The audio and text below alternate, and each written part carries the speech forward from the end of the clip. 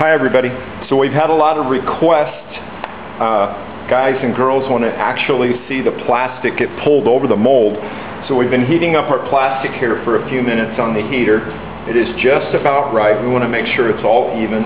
I can smell the outgassing, which tells us that's about ready.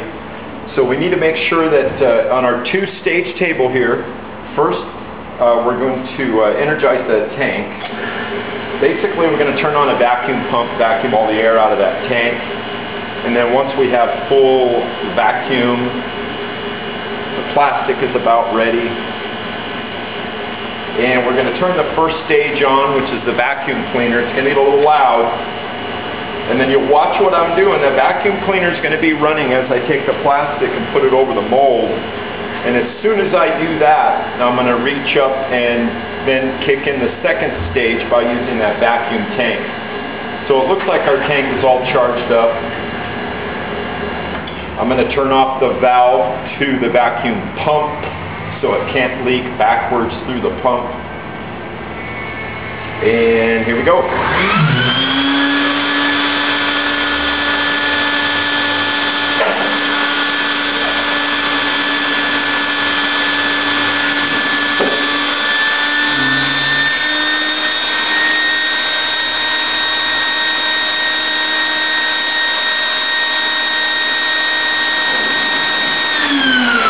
Okay, so what you saw me do with my knee there was I activated the actual tank, gave it a real hard pull. Once I got an initial seal, and we're all done, everything's off. And so now we're going to wait just a moment or two for that plastic to cool off.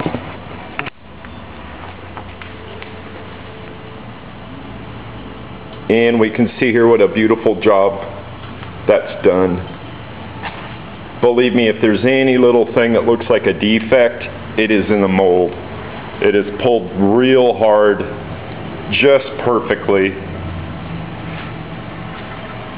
And I see we get a little bit of distortion up here, but it's got to pull so deep. I'm sure the plastic is a little thin here, but I'm happy with that. It's really come out beautifully. And so you may have seen me playing with these guides. This really helps us get lined up. Just a couple pieces of angle iron to guide the back of the frame as we're putting it down. And we'll take a look real quick at the front of the machine. Here we turn on the vacuum cleaner. Here we open the valve to the vacuum cleaner. We can turn that off to prevent suction going backwards to the vacuum cleaner. We also have a one-way valve in there that you may have heard. It doesn't seal 100%, so this valve does seal 100%. This is a valve to the vacuum pump, and again we can turn it off so that nothing leaks backwards through the pump. And this is the valve that connects our tank to the table. The vacuum cleaner is always connected to the table directly through this valve. There's no tank per se for the vacuum cleaner. And a couple of gauges, one which shows the pressure on our platen, and we all are pulling full vacuum, which is up in the 20s.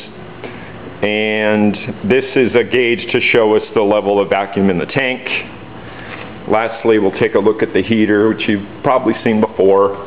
It's just a Walmart room heater down in a box with some foil around it.